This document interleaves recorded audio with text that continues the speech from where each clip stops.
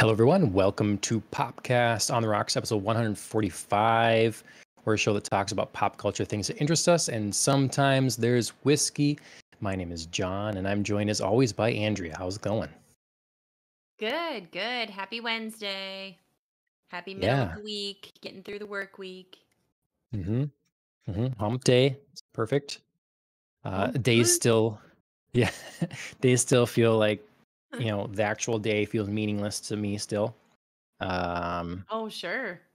Still just, with my weird work and then the kids, it's just whatever Right. day is any day. So. Yep. Today is a day. Mhm, mhm. Yep. Um, but, MJ is in chat, and, Hey, welcome in MJ. MJ Honeybee. Everybody should make sure they check her out on Twitch and on YouTube. She has lots of clips and stuff on YouTube as well, so we thank her for being in here right away. Um, she's making fun of my mess ups already. Um, Today we're gonna be talking a lot about 2 topics. First will be The Dark Knight and the anniversary that it just celebrated yesterday. So wanted to get a little nostalgic about that. And then Mission Impossible. So the new Mission Impossible movie is out now, has been out, the 7th entry in the series, and we're gonna look back at the previous films and see how they aged, what we think of them now, and the series as a whole. So MJ says she's watched Mission Impossible. That's awesome. I wish I had been able to as well. So this will be strictly about the previous Mission Impossible movies, not the new one. So Oh, okay. yeah. I thought she was commenting that she had watched like the first Mission Impossible Oh, and you were maybe. saying I wish I had too. I was like, "Oh god, I didn't understand the assignment." I like John didn't go back and rewatch them. No, I've been rewatching them. I mean, slowly over the last several months, really, and kind of like sped through these Mm. last few now, leading up to the Yeah. show. But yeah, so Well, sped um, through relatively, I imagine, because they are long movies, which I did not remember oh, okay, until, like okay, you know these what I mean? last On the ones, average, the last ones are, like, 2.5 plus. sure, yep. So, Such are the times. indeed. Um, Before that, we got just a few new releases. Maybe we'll touch on. We got our weeks. You've got a whole litany of Disney shows you need to address, and but we should kick things off with our drink holidays per usual.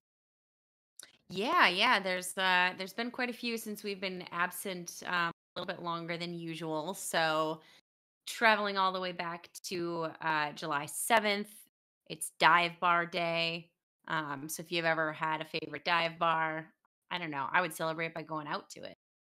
Sure. Not just, like, staying home and making your favorite drink, like, go out to your favorite dive I bar. I mean, in places I lived, I wasn't like walking distance to Sure. bars generally.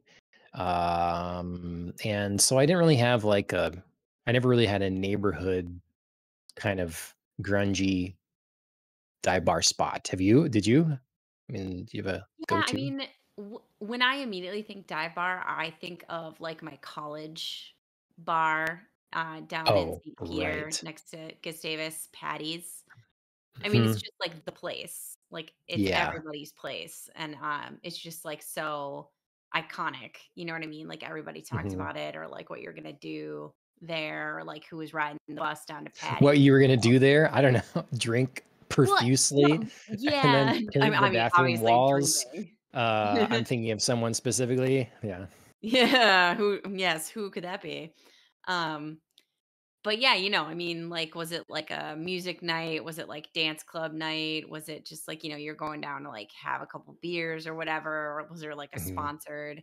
We had some like sponsored like sorority activities down there. We had like different nights, stuff like that. So, I mean, obviously it was all about like drinking, but Yeah. what kind of night was it gonna be? So Okay. Yeah. Yep. Yeah, Okay. fun Maybe fun that's my memories favorite dive of bar then Patty's. too, I suppose. Yeah. Yeah, you have some fond memories there too. Hmm. Hmm. So, but anyway, July 7th, dive bar day. Um, if you think about it, patronize your favorite dive bar. July 10th, it was Pina Colada Day. Very fitting for the month of July when you think about summery tropical Yeah. drinks. It's kind of the pinnacle, I think. Following day, Mojito Day, which I haven't had in a long time. Sounded good. Unfortunately, I didn't have the stuff for it. So I Mm. went a different direction with my drink tonight, but I was kind of craving that. I mean, I'm gonna that's have a good to summer drink grab some too. stuff. I agree. I Pina agree. colada versus mojito. Yeah, that's pretty good. I know what I Yeah. would prefer. I'm just saying, I feel like when people think like name an iconic summer drink, or like Hmm. think of it, like visualize it in your head. I just feel like pina coladas come to mind because they always have like Yes. fun That straws and little imagery. Yes. umbrellas and yeah. So Hmm. um the next day there's a whole slew of them right in a row. July 12th, M- Michelada Day? Michelada I Day? would say Do I always do Michelada. this? Okay, I Michelada feel like day. I always I don't do know. this where I'm like, I don't know which one it is, so I'm just gonna like question mark. Somebody knows somewhere. Yeah. I don't. And then Okay. you Yeah. don't know. You don't know for sure. Yeah. Yeah, I don't Yeah. either. So, um, and then July 14th, National Grand Marnier Day and Bastille Day. If you are Okay. French and you want to celebrate a national holiday, that's the holiday. Alan says Renato would know about Michelada Day. Well, where is he? Renato? Huh? Where are you? Yeah. Let us Can I know. phone a friend, please? Yeah. Yeah. This is Yep. worse. Like, who wants to be a millionaire? Can I phone a friend? Hmm. Hmm.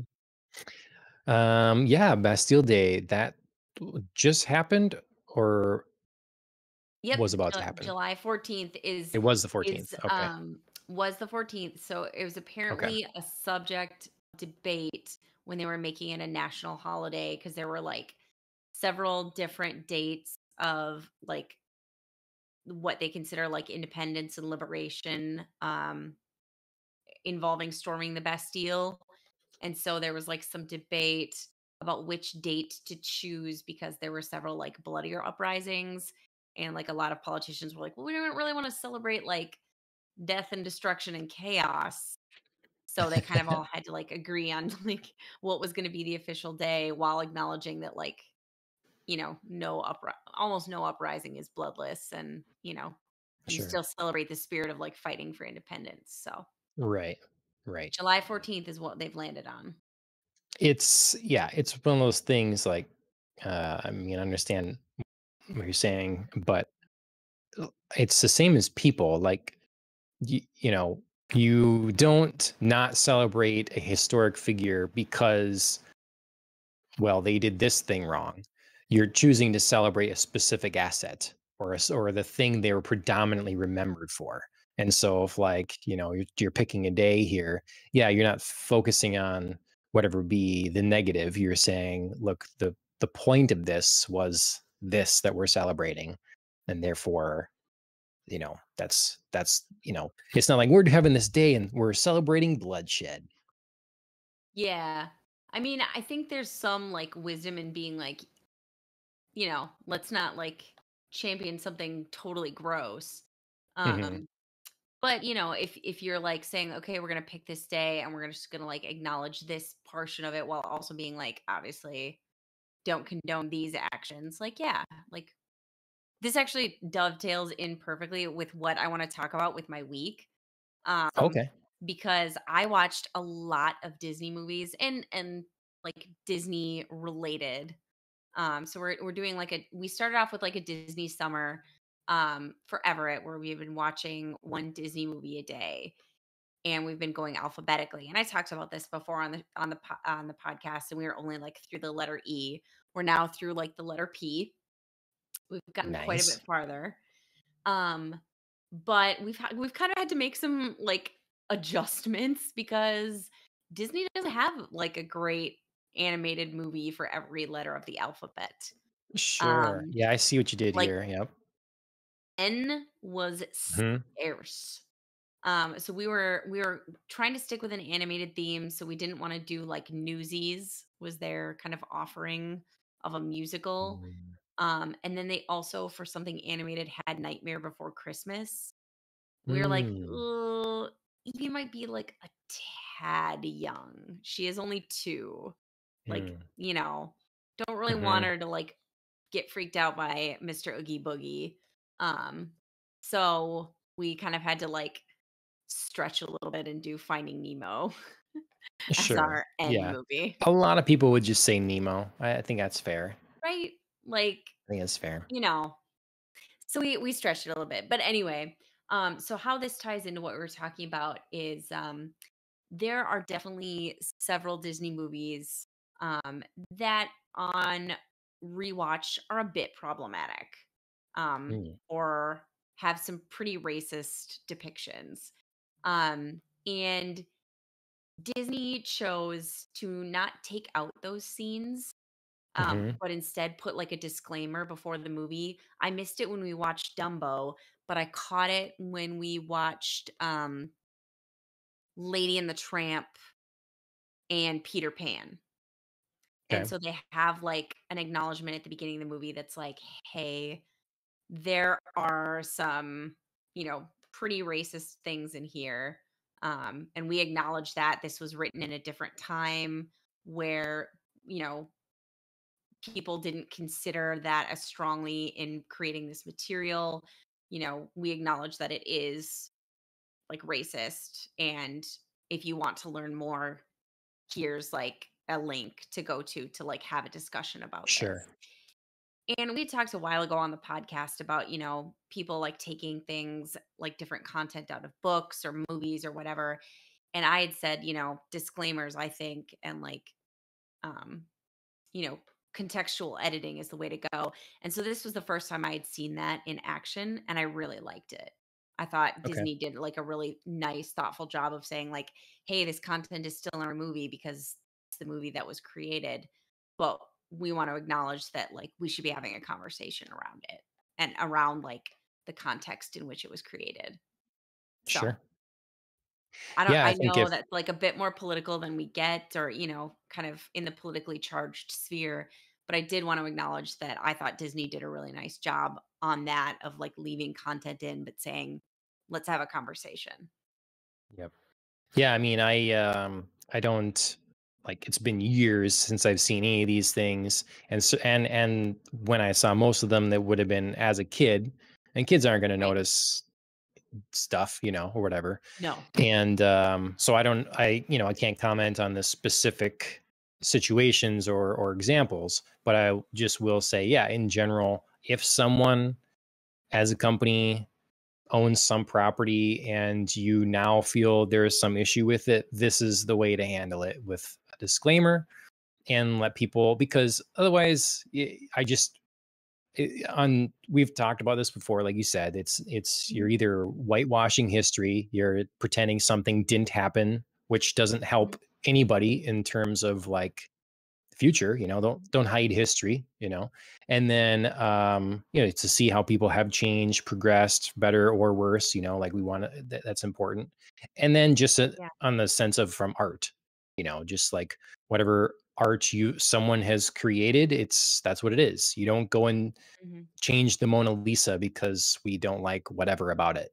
Doesn't matter. mhm, It is what it is. Same as Shakespeare. You just it is what it is, and it will be what it is, and it should be. And that's why, like, I right. recently bought Ashley and I bought seasons 1 through 8 of It's Always Sunny in Philadelphia Oh, because okay. they've already have taken down some episodes, and it's just like one of those things. Like when living in the digital era, I'm glad Disney is doing this route now because others are taking other routes and just like removing stuff or editing it. The thing I think I brought it up quite a while ago where they were taking up like people holding cigarettes and movie posters and some of Yeah. that. It's just like when everything is digital, it can all be wiped away. And so yeah, if you care about something, try to get it physically, try to own it if you can or whatever. And fortunately for now, anyways, because right now, otherwise we're in the hands of you know the streaming services and whoever owns the IP, of Streaming course, gods, for yep. the preservation of it. So Yeah, I mean, I even I don't know. I mean, I have my own opinions about this, and anybody can, at me with your own take on, however this should be handled. But like I would even prefer just removing content altogether rather than like removing sections or scenes or trying to CGI out like I don't know, a cigarette or whatever. It's just like if you feel that strongly, like, and you maybe need to take a beat and think like, I don't know if I want this on my platform, and you have the rights to it, that's your choice. Um, but yeah, I mean, like again, I just thought this was the way to go. Disney just being like, hey, we know this is in here. It's not great. I mean, mhm, they use obviously different language than what I'm sure. paraphrasing right now, but I Yep. just think like the way to handle it is to say like we acknowledge it, we want, to further the conversation rather than just like taking it out and not talking about it. So, Yep. yeah, Yep. it was kind of a funny thing I didn't really expect from kind of what started out as just like oh like let's watch a Disney movie a day and we're watching Frozen and she's singing along to Moana and wanting to get out on the ocean and stuff like that and then yeah some of these movies were just like oh there's a little serious beat here Sure. Sure. so All right. Well, before you talk any further about your week, or if there's anything else you have to say about these Disney movies and such, you should tell us what you're drinking. yes so I really wanted a mojito did not have the right stuff for it unfortunately so I went with a classic celebrate Bastille Day because I did learn a little bit more about it because I know I've always mentioned it on the podcast and I haven't really like looked at it. So Hmm. I went with something I know how to make that's a classic. Um, I went with a French 75, which is Nice. gin, simple syrup, and champagne. Nice. I have a number of cocktails that require champagne. I don't typically keep that around. I'm thinking about Don't getting some of either. those small bottles, they're just, Ooh, I small. just want to keep, Yeah, I think I want to do that maybe because I don't normally drink champagne, but I do want it for cocktails. Add some bubbly. yeah, same, So, same. so Yeah, no, I had just you know, visited the liquor store and got us some new wine and like consciously thought about like there are a lot of drinks out there now that have like champagne or prosecco or whatever. So I just want to yeah. keep a little something on hand and then here we go. Right Yep. away. Perfect. Well, I started up again. I thought tonight would be a good night to do it. Making another drink from my Yeah. Gotham City Perfect. cocktails book. Is there Um, something it's, that is related to the Dark Knight? yeah, yeah, actually. I mean, it's not specifically calling out the Dark Knight, but yeah. I'm doing a drink called Flip of a Coin, so you can guess Nice. what that's about. So, Yes. unable to make a clear decision on his own, Two-Face relies on the flip of his coin to determine his courses of action. One side of his coin is unblemished, the other is deeply scarred. The side that turns up decides which of his personalities will win. Two-Face was an easy target for Gotham City's bartenders as they set to work creating a number of popular flips, which began appearing in when he began appearing in news headlines. Reward yourself with the amazing froth and luscious consistency of this winning drink. So, it is whiskey, Cointreau, lemon juice, an egg, superfine sugar, Mm. and nutmeg for garnish. So that's what I've got tonight. Here it be. If the camera one, there it Ooh. is. Yeah. Check you fancy, Hmm. fancy man. So yeah, it's the first like I've made a proper cocktail in a little while, other than like off the show. I was making these watermelon soju Okay. cocktails. So, but Ooh, that sounds good. That sounds like a refreshing summer drink. Continuing on yeah, our topic from earlier. it's a really it's very good. It's very dangerous for sure. I'm sure, I'm yeah. yeah. But this is also really good, very creamy. Throw that egg in there. Always adds to the mouthfeel, and it's a fun, like, there's the warming of the nutmeg and stuff, but you still have plenty of citrus. And I'm using an Irish whiskey in here. Just says whiskey. I'm using Irish one because to me, when I think of Two Face, I'm always thinking kind of mob boss sort of thing. So East Coast mob, kind of Irish mob Okay. sort of Okay. mentality here is what I was Yeah. No, thinking. I get you. I Um, get you. Like Boston so area. yeah. Like, Mhm. yeah. No, I get you. Yep. So yeah. So I didn't come full Two Face makeup. I just had to do with a drink. Cheers. All right. did Um, did what Ashley else? do that? Didn't she once? She was Two Face once, yes. Yeah, for Halloween, like we celebrated a long, long time ago. Hmm. She was Two Face, right? She was Two Face. I can't remember if it was for Halloween specifically. I know she went to a comic convention dressed as Two Face. So maybe you saw Yeah. her just going for that. But she was Yeah. also Catwoman one Halloween and then also Poison Ivy one Halloween. So Yes. Yep. lots of Bond villains, or Yep. lots of Bond villains, lots of Batman villains. Little slip of the tongue So, there. yeah. So, yeah, we're thinking like it'd be fun this Halloween or something to do. Like our kids would be Batman and Batgirl or something, and we'd be villains or something like that. I love So, it. I love it. It's always fun to do like a villain's, celebration or like do a villain's costume. They always have like fun stuff. hmm, yep, yep. Well, what else you get up to this week?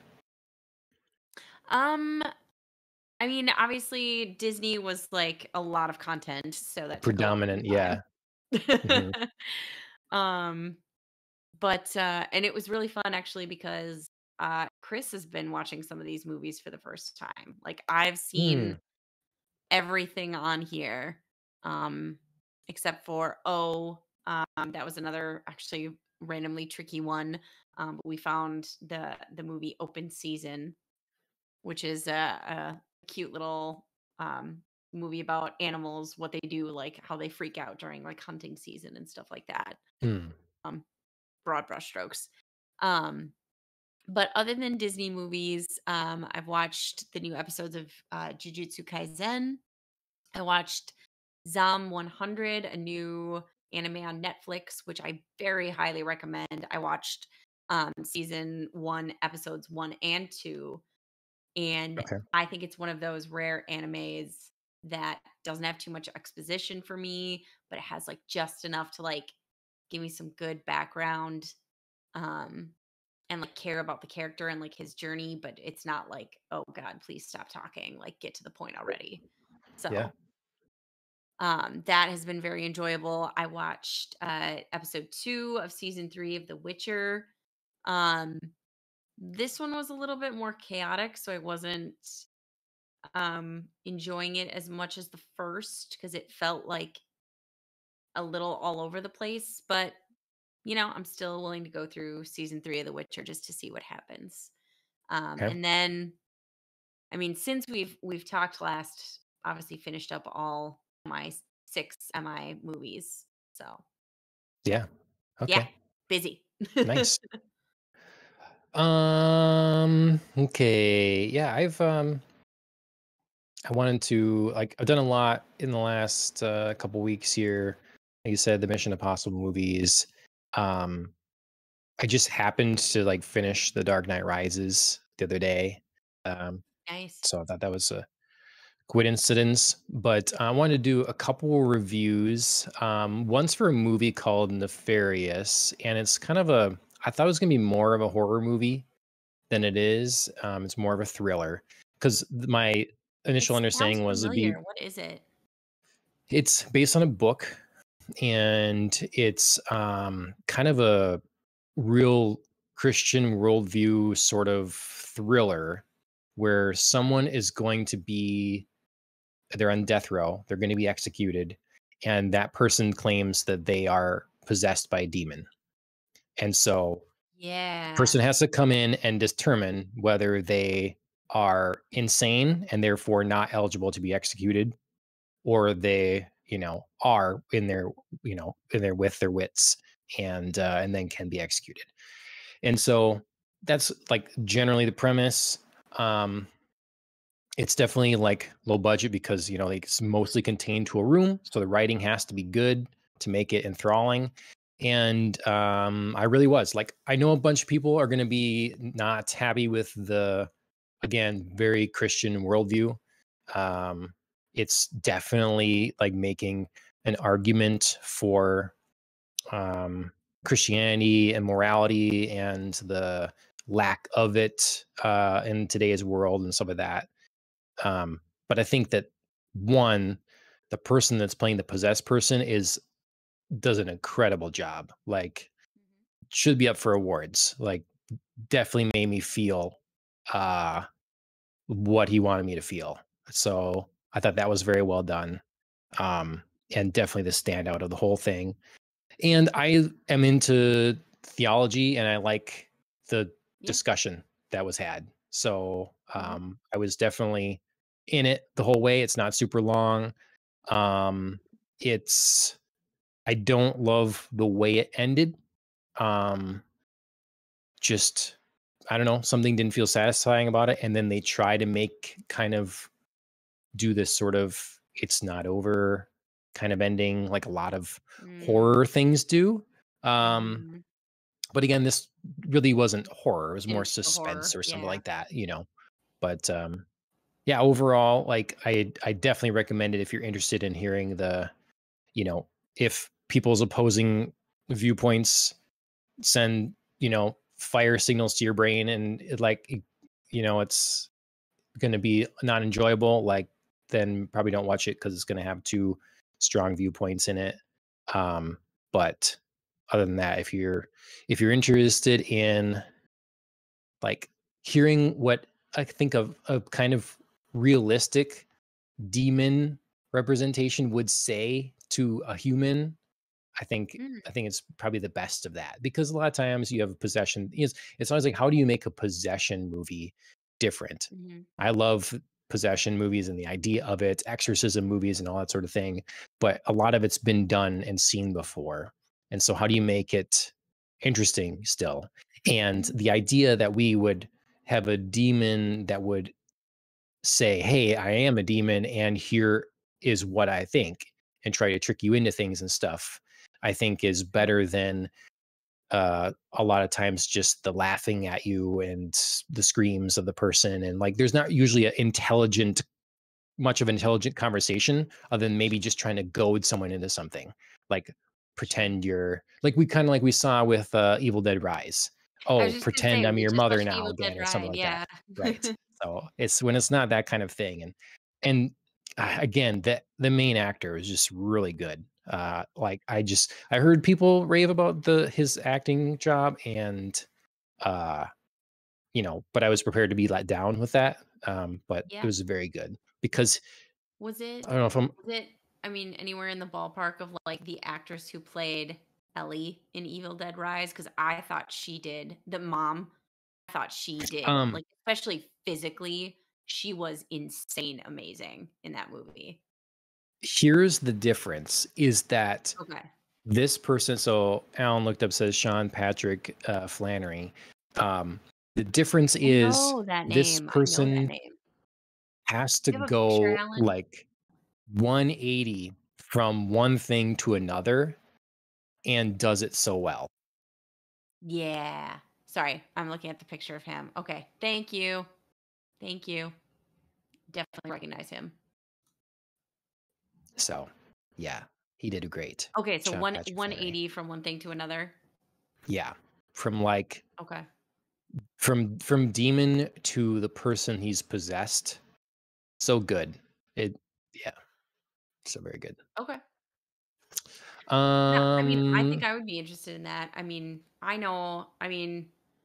theological debates and discussion and content is not everybody's jam, but I really enjoyed um, the part that discussing religion played in um oh my gosh, our show Raised by Wolves. I had Oh, it right. at the tip of my tongue, and then immediately as I was about to say it, my brain was like, "No, just gonna erase that from your mind." Um, because that was obviously, like, very, like, r religiously focused in terms of, like, here is one group of people who have built their civilization and their way of life around, you know, worship of a religious figure, and then here's, like, the exact opposite, and, like, how are we gonna, like, have them interact with each other, build a new civilization, explore the Right. universe. Yeah. So Here would be a critique, I guess. So again, I really enjoyed it, but it's a very intelligent conversation from the perspective of arguing the Christian point of view. It's not as intelligent of a so Raised response. by Wolves So is a little, like, less lensy. It's yeah, very I like, f- here are 2 right. things to consider rather than, like, Yes. here's the thing. Yeah. Yes. So, I would say that what this does well then is that it gives a real what I would say is a realistic it gives a very intelligent Christian perspective and then a very realistic normal person perspective from on maybe the other side. Not Like, not a atheist not a perspective? yeah, but like a normal person. Okay, Yeah, yeah, most I people just yeah. yeah, just trying to get what, like, you're saying by normal person, if Right. they're, like, just, like, yeah. Oh, I don't mean it like yeah, so what I mean in that is like, I don't mean normal as in not religious. I mean normal in the sense that most people don't know why they think what they think, and they can't necessarily, uh, explain it well. They can't I've Okay. had a lot of religious conversations with people throughout my life and political ones, and most people can't put you know, letter to paper express why they think what they're thinking intelligibly, really. Like, and so there's an intelligent conversation being had from the Christian point of view, and the other person is like someone you'd find on the street that is going about their life and maybe is not thinking about this all that much. And when they have to think about it, they realize that maybe they haven't that much, or they don't know why Sure. they've come to such conclusions. And so it's not a debate in that sense where you'd theoretically in a debate have two people that can both, expel very well their points of view and that goes head to head. I would say that's a criticism if there's going to be one, but for the character in the film, that makes sense. We're not having a demon debate bishop. You know, it's Sure, not, or sure, it's or a demon debate Richard Dawkins. It's not that sort of thing. It's like sure. the demon is debating a regular lawyer.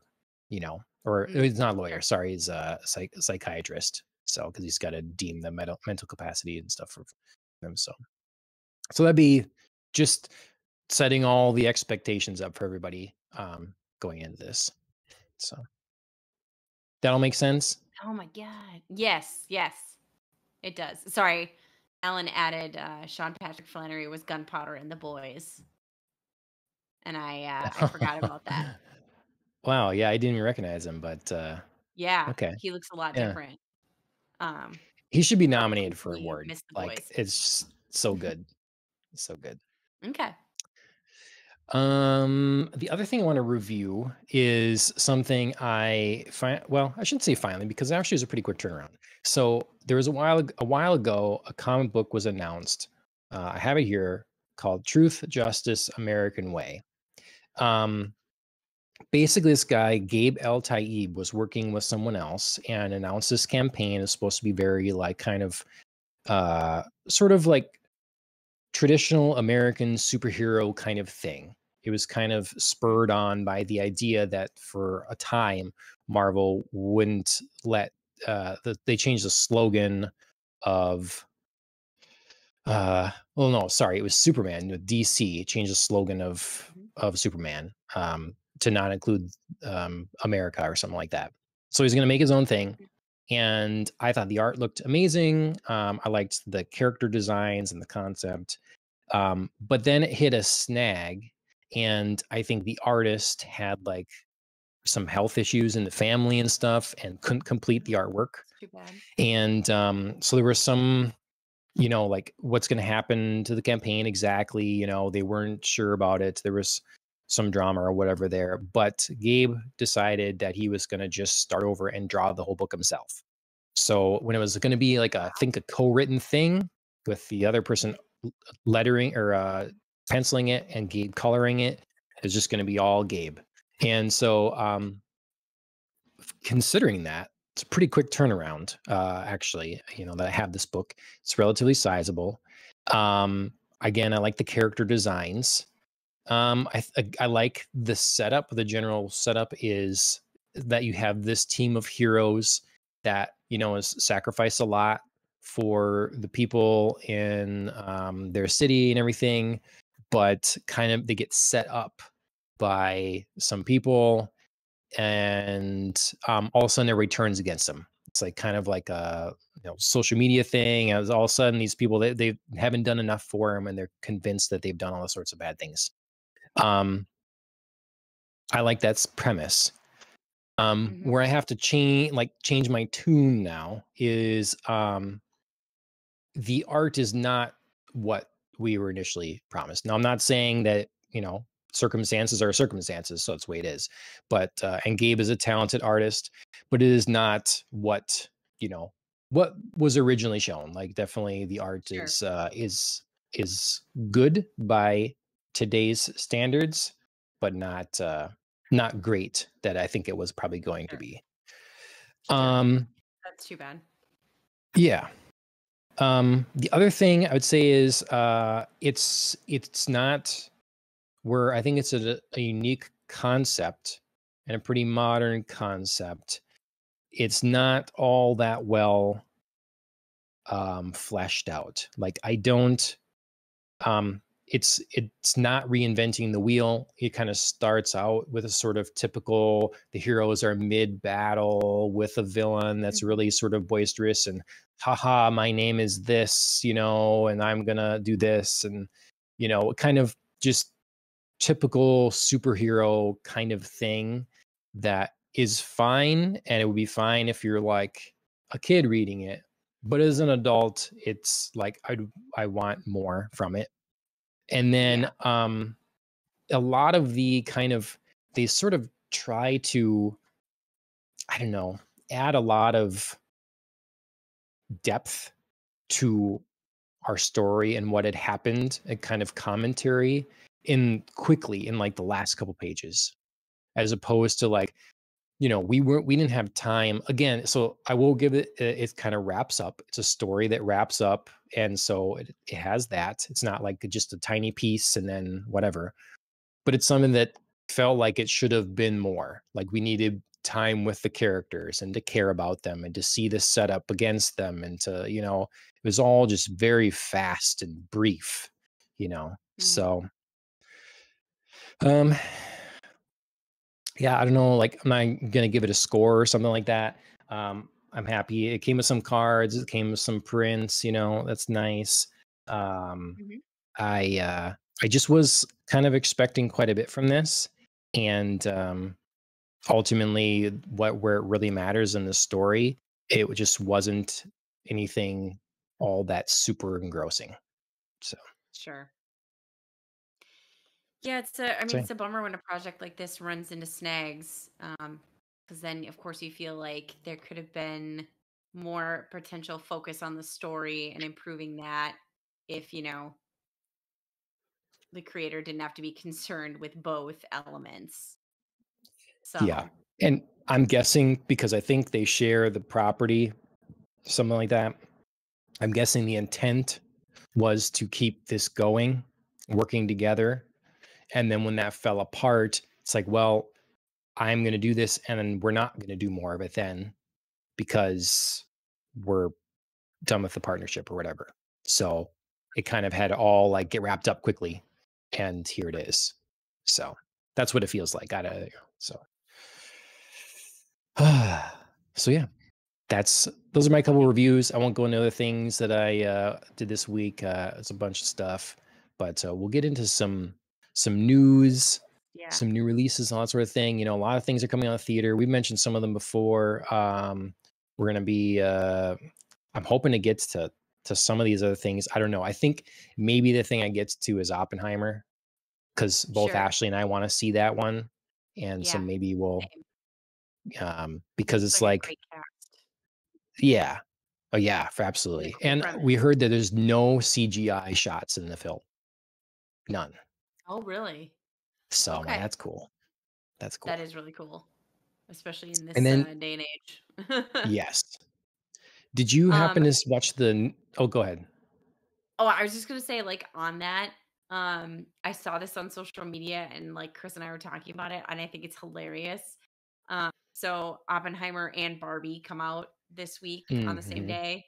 Um, and so apparently Friday is called Barbenheimer Day, and people are mhm, just, like, making, like, whole elaborate plans to do, like, crazy opposite things and go see these movies because they are so, like, wildly different from each other.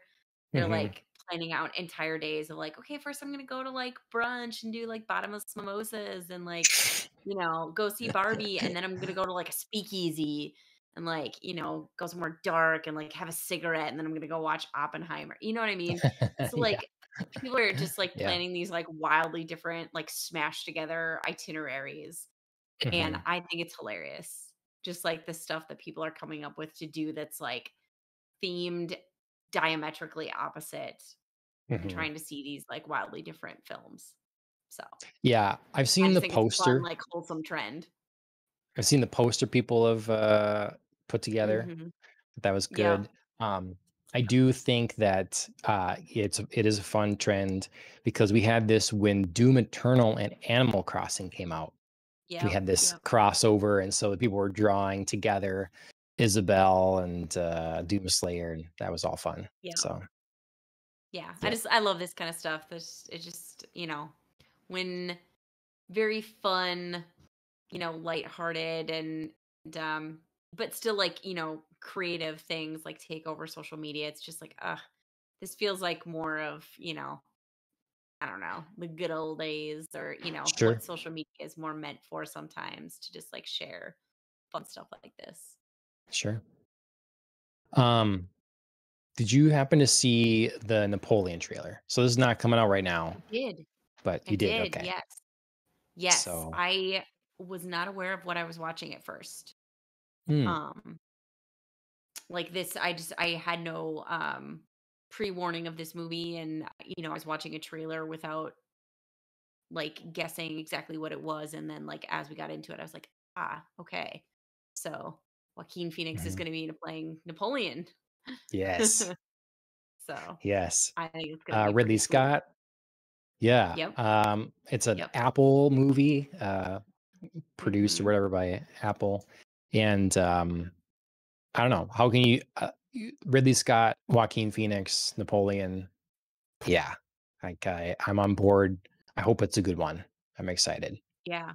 I mean, the last time Joaquin Phoenix, uh, was in a Ridley Scott movie, I Yeah, mean, one of my top 5 all-time movies, so how could this yeah. pairing go wrong?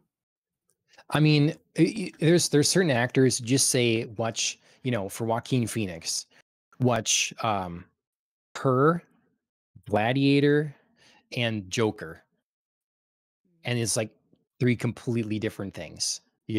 Just to Or watch like someone's range is just wow. I would throw in Walk the Line just because it's like that's so, again, wildly Sure. different for Hmm. range. Like, not every actor can, like, be a singer. I Yep. mean, it's not like he carried that vocal solo, but, like, dang, that's hard to do, Yep. to be believable and Yep. not look ridiculous.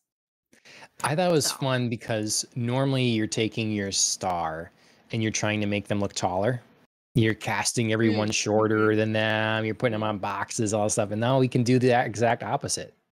I know. So I noticed that in shots. It's like, wow, he does look short. And I don't know how tall Yep. Joaquin Phoenix is or anything like that, but you know, He's not short. average height or Like, something. I don't know. Probably. he's like 6'1", yeah? Really? You think so? I'd be surprised. He is. Oh, oh. Alan's typing. 5'8". He See, is I know. short. Okay. Shut your face. I mean, 5'8" isn't like, you know, like terribly small, but it's under No, the it's below average, average isn't for, it? yeah. Because 5'10" is the average for men Depends if we're talking worldwide or United or the States. US. Yeah. I think United States is, yeah, 5'10", 5'11", something like that. Man, people are gonna Actually, it's start 5'9", thinking I we have bet. weird height obsessions because we talked about this like 2 weeks ago when I was like talking about my, or I mean a little bit longer than that, I guess, but I was talking about my dreams to be a jockey and how I was like too tall, and then I was shocked that I was like average height Oh, in that's the right. US. Yeah, yeah, Yeah. yeah. I do remember blowing your mind with that. That was fun. Yes, I really, truly, honestly was like, "What the hell?" Okay, United States, looks like 5'9". Mm, For okay, I was men, close. I was 5'3" and a close. half for women. Five So, three and a half. Okay. So I'm slightly taller yep. than average. Whoop. Yep. Go you. Go me. Um, Even being held back by my scoliosis, which like crunched me down a couple inches. that's I'm still right. taller than the Yeah. average. Yeah. Yep. Walking around with tall privilege there, Andrea. MJ says 5'3" here. So very, about right there. Pretty close. Yep. Average. Yep. We're on par. Yeah. Okay. So be excited for that, everybody. I am. I want to talk about The Dark Knight Rises. Sorry, just The Dark Knight, not The Dark Knight Rises. Um, The Dark Knight, it came We can out talk about the 15 Dark Knight years ago. Yeah, I know. I just watched that one. It came out 15 years ago yesterday, so 2008. That It makes sense, but it was surprising to me. Yeah. Alan's asking for spoilers. I don't know. Like, do we need spoiler warning for The Dark Knight? 15 years? I don't know if we're gonna get into it Well, anyways, but didn't we have this debate? we Like, did, how many years are years? Throw it up there. yeah, that's I fine, would say yeah. throw it up there just so like people can choose. Yep. So I wanted to talk about this because I found this out because there was a great Twitter thread by someone that does a Yes, lot of movie I read related that too. stuff. And just a lot of good information about the film. So the Twitter page is called All the Right Movies. And Yep, it's a good giant thread. 46 part thread and a lot of great information there. And they showed some of the promotional screens and stuff. And it really made me nostalgic like I hadn't felt in a while. And in a number of ways. One, just this movie and the anticipation for it was high. The Batman Begins, well received. The Dark Knight, there was a lot of like, how are they going to do the Joker? How dare Heath Ledger be Mhm. cast? Like, this is Oh, I know. ridiculous. Mhm. um but there was such an excitement around this movie, and so much so that like I was asking, I was like pretty sure I saw this at the Minnesota Zoo IMAX, Hmm, which I did. yeah. Mhm. And my mom actually had made a scrapbook entry for this, like 2-page, The Dark Knight, the tickets and like pictures from it and like kind of quick review sort of thing or whatever. So Aw. yeah. And it made me like, you know, wow, this was a long time ago. Look how things have changed. But also made me think what an amazing time that first decade of the 2000s was for summer blockbuster movies.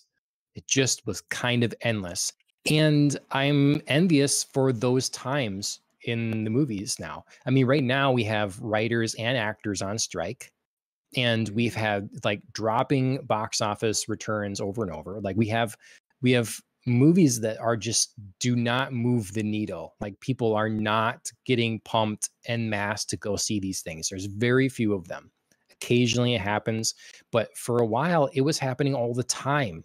Lord of the Rings Mhm. movie every year, Pirates of the Caribbean movie, a Dark Mhm. Knight trilogy, the Spider-Man movies, the Harry Potter movies were still going. Like it just was like one after another.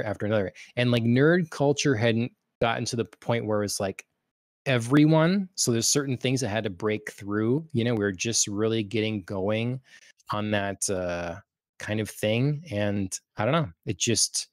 But it was It breaking was through, and it was fun. Yeah, yeah. And now I wish I could take it back. Like put it back in the bottle. Like let all the nerds be nerds and let the jocks be jocks or something. Like I almost wish it would go back the other way because then only the people that really care about the thing would have their hands on the thing and it's sort of be like everybody else is their own thing. And I don't know which way would be better, but I feel like we've definitely gone too far the other way where it's just like there's no meaning anymore. Nerd Yeah, culture so and pop I culture are the mean, same thing. I agree with you that, like, comic books and, like, what's traditionally been considered, like, nerd culture has been extremely overexploited, um, and there's not a lot of, like, care and creativity, true creativity being put into a lot of product that's being put out, but I don't wanna, like, take it back because it was such an exciting moment for somebody, like, who liked what was considered, like, nerdy things to be Mhm. able to, like, throw out a movie reference and have, like, anybody be like, "Oh my god, I saw it too," and you're like, "Yes!" Like, aren't Yep. we so excited? So I wouldn't take it back, but I would, in a sense, like, stop the exploitation, I guess. Mhm. You know what I mean? I would say slow it down and, like, have some care.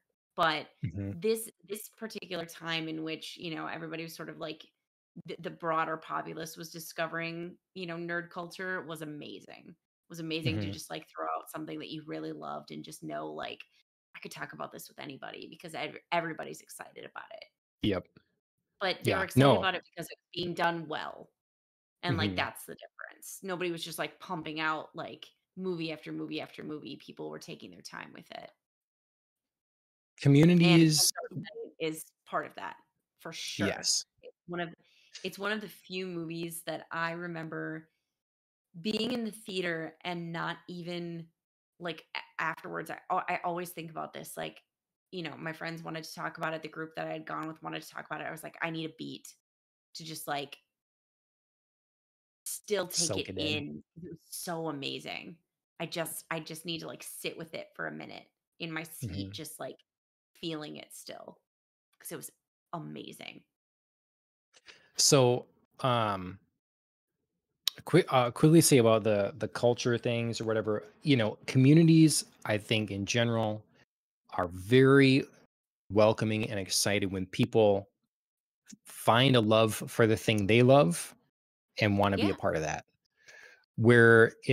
Where we've gotten now is where people maybe were excited about one thing or a couple things or something in that community, but now are there and want to change it all. Like they're not really excited about the thing. It'd be like if you yeah, go to a knitting club because it's like you turn up and you're like, this is all great or whatever. You welcome all those people in. But if someone shows up and they want to like add cross stitch to knitting. They want to like change, you're doing this wrong, guys. You got to do this. It's like now you're not so welcome. Like you didn't really like the thing that we mhm, liked. So find your own thing.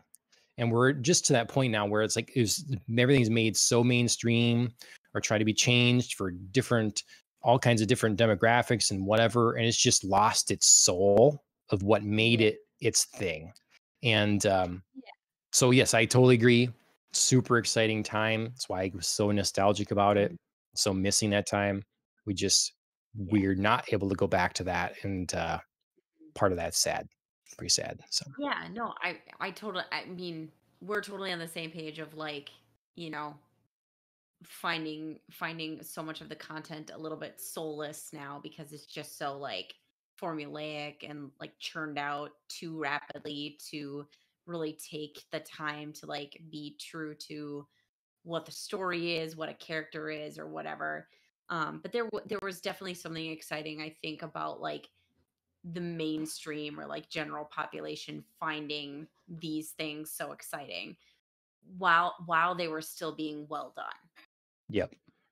Yep. There was something exciting about just like being able to go to anybody, and talk about the thing that you loved, because yeah, everybody was excited and interested in it. Or like Game of Thrones was one of those things when it Yeah. first started.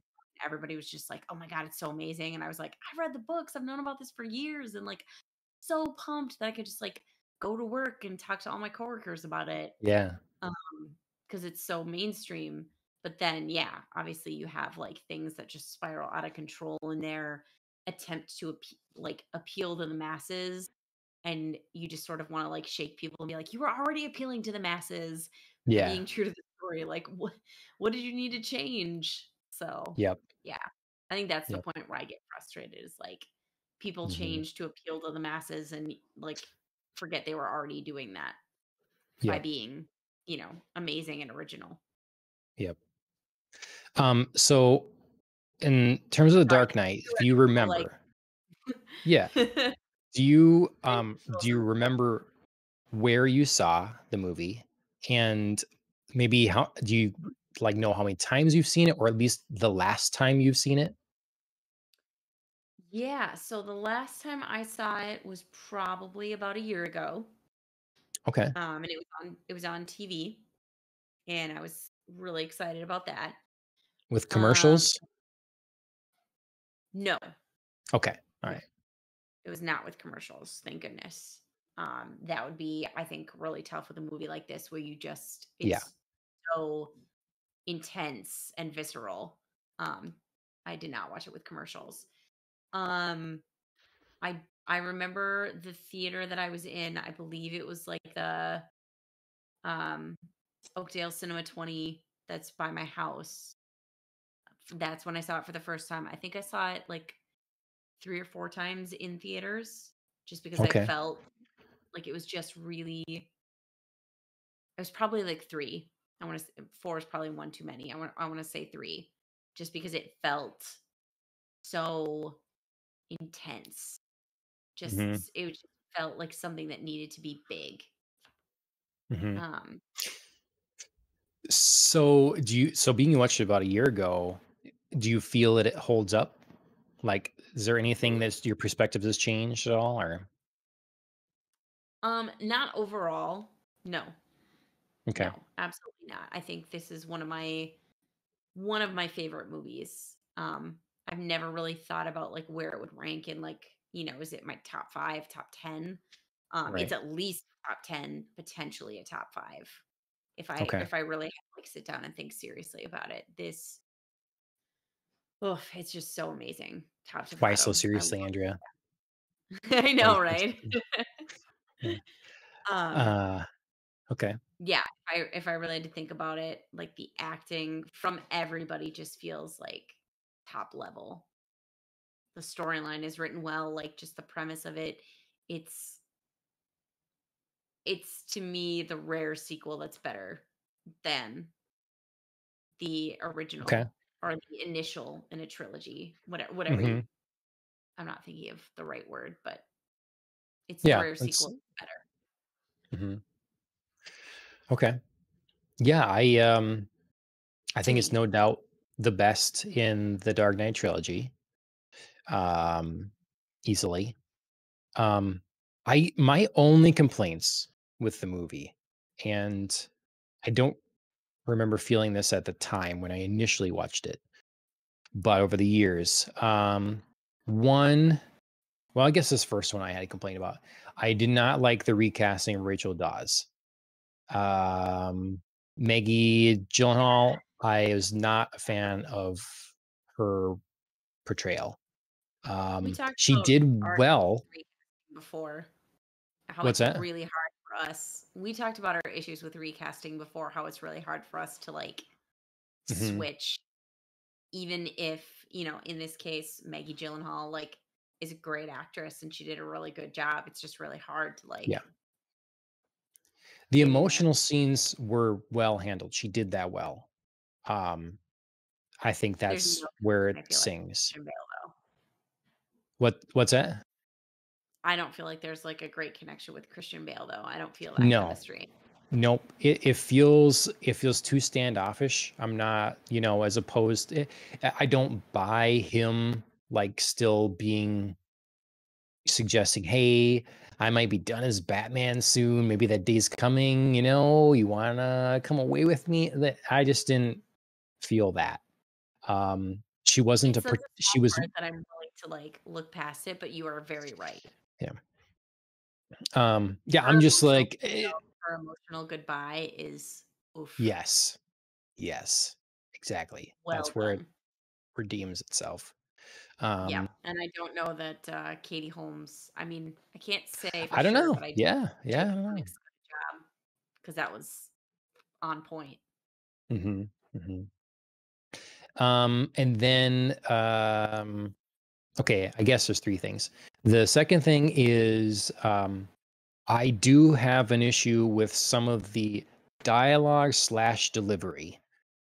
Mhm. I found this at, like, a couple moments maybe in Batman Begins, and then in The Dark Knight, and then I feel like as a director, maybe Nolan got better, and it wasn't the case in The Dark Knight Rises.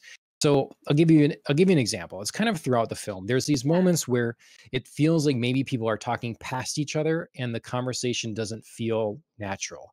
So there's a situation where the the money is gone. They're gonna take all this money from the mob bosses. They found out all the banks that the vaults that they're in, and when all the police go in, hit the places all at once. It's gone, and there's like, mhm, okay, someone snitched, and they're on the roof with the bat signal. Batman's up there, Gordon and Dent and Batman, and Dent and Gordon are arguing, and I mean, Gary Oldman, amazing actor. So I'm like, it's not, but still in the moment, they're kind of talking at each other about the corruption, like your people are corrupt, your people are corrupt. And there's nothing wrong with mhm. what is happening in this scene. It is the delivery and the way that, again, it feels like they're saying the line because this is what has to be. It's kind of like if I'm talking and you're supposed to cut me off in the middle of a rant in a scene, but I know it's coming and stop, you didn't actually cut me off. It's Sure. that kind of thing. It just doesn't flow naturally. And I feel like there's a number of moments where it's like the line is being said, the line technically makes sense, but it's being said in a way that it's like it doesn't feel normal. I It know feels I like will you stop have to and tell then me this thing. So, yeah, sure, like, I know I will stop in the middle of this sentence so I don't have to think about how it ends. yeah. Mhm. Yeah. There's just a few Yeah, I delivery mean issues I have, and it's not, sure. it's a quibble, but, Sure. nonetheless. Yeah, I mean, that one's harder for me because I saw it a year ago, so I don't necessarily remember that to Mhm. that detail. Or maybe perhaps, like, I just, sort of went with it, but Yep. yeah. And then the last thing that I can think of is okay, there's 4 things. These are gonna be shorter. These are all my complaints. So the other one is Christian Bale's voice as the Batman. And in that movie But thread, yes, a Twitter thread, which yeah. blew my mind, right? We're gonna say the Yes. same thing. Same. Yes. Christopher Nolan in post changed Christian Bale's voice because he's did the performance like he did in Batman Begins, and in this one, he changed it to make it more gravelly and rough. And I Yes. would be pissed if I was Christian Bale. I would be Yes. so And he's pissed. gotten so much shit for that. So much He's gotten shit, all the so memes. much shit. I kind of want a source on this because I've never heard Yes. this before, and Same. that just would be make me so mad. So, um, Do you think Christian Bale somewhere is just like, "Yeah, like, justice." yeah, it Like, finally it was said. Someone brought, right? yeah. Right? But I mean, good on him for not just being like, "It was Nolan," and, like, finger Yeah, point if this is right. true. He If it's didn't. true, good on him for not just being, like, pointing the blame, somewhere else Yes. and, like, playing that game, but just being, waiting it out, biding his time, like riding it out, and then, if this is true, I'm sure it's just like, oh, feels good. Yep. It's not me. Yep. Yep. That And my is last thing that is is one of the most ridiculed things, of course. yes. The last thing is the waste of Two-Face. I thought the casting of Two-Face was pretty good.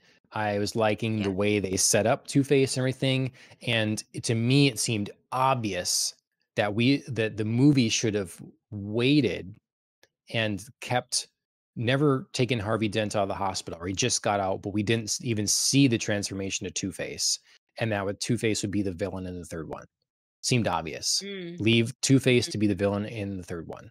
But they go ahead and kill him right away. It's just a massive waste of this Batman villain. I don't know how I feel about that.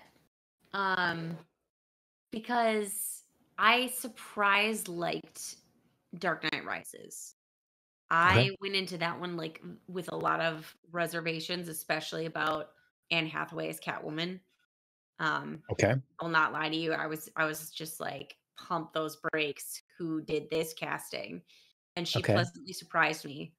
And I mean, I'll be stronger than that. I actually really liked her take on it.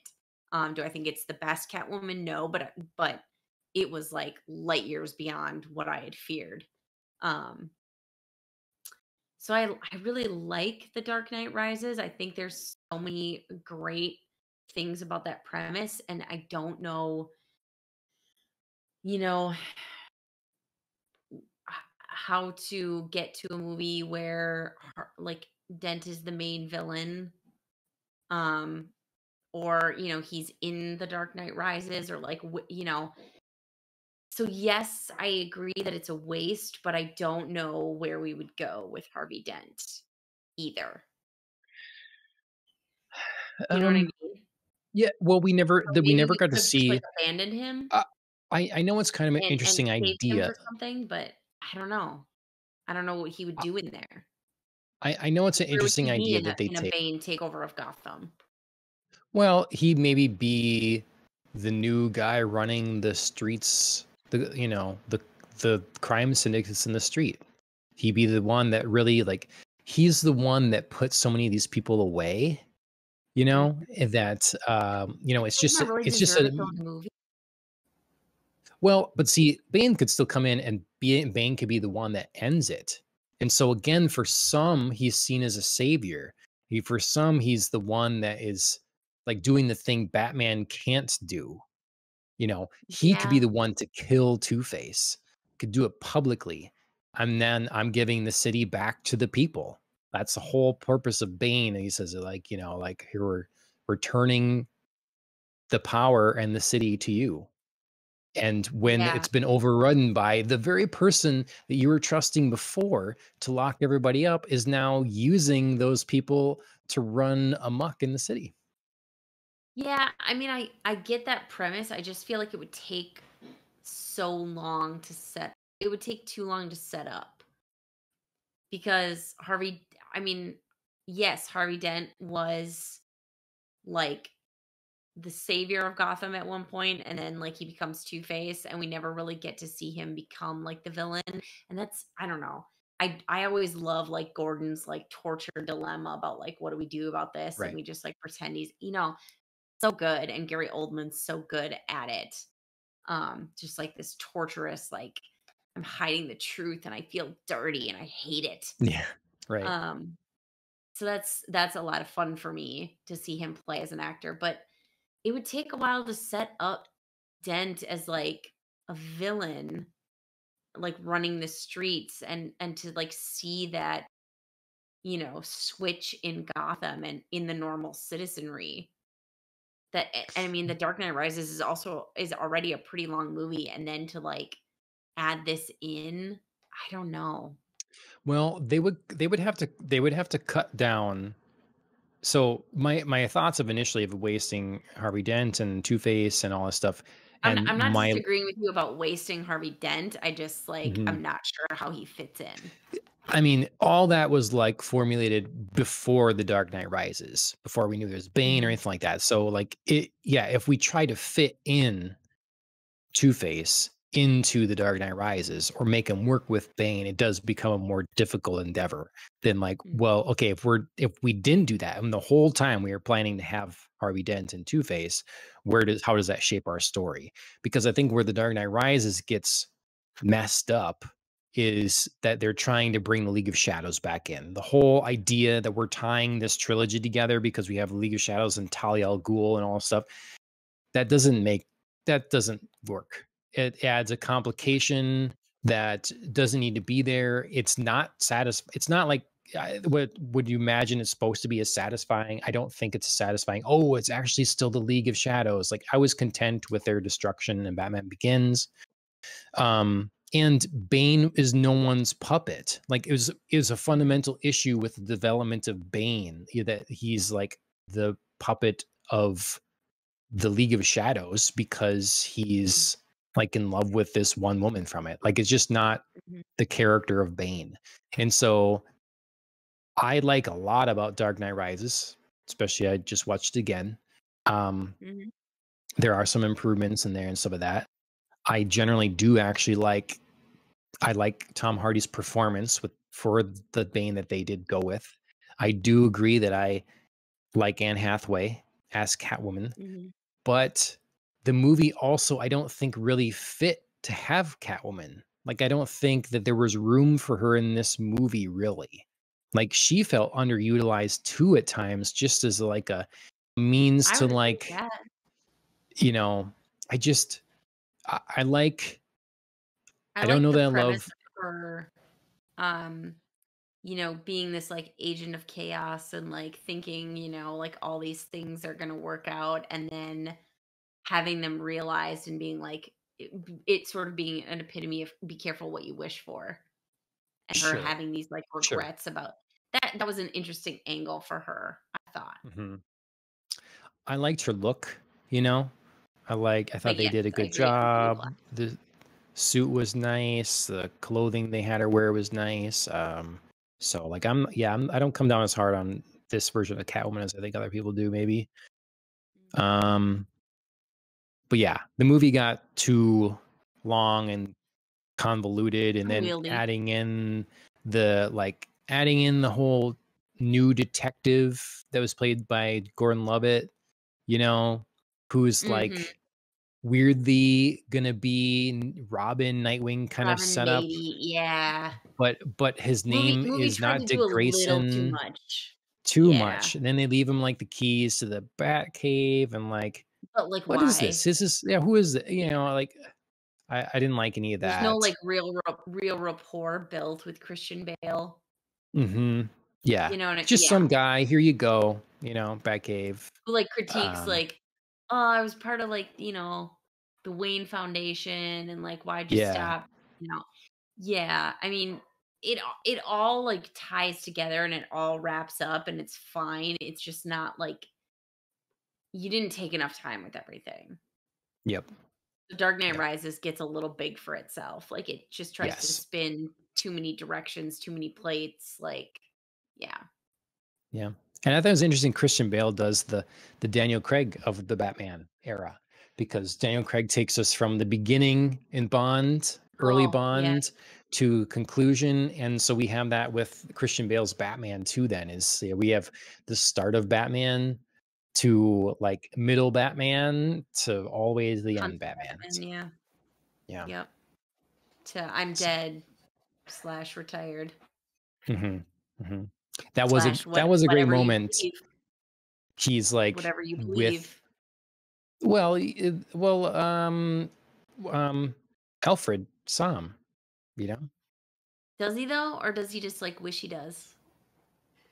There's no what is the evidence for that? What is the evidence for that? I mean nothing, but like Yeah, nothing. but you know what I mean? Like there's just enough like tinge No, of wishful thinking that I think there's merit for people who wanna say, like, "This is Alfred just, like, satisfyingly dreaming this." nope, meritless. No merit. Mhm.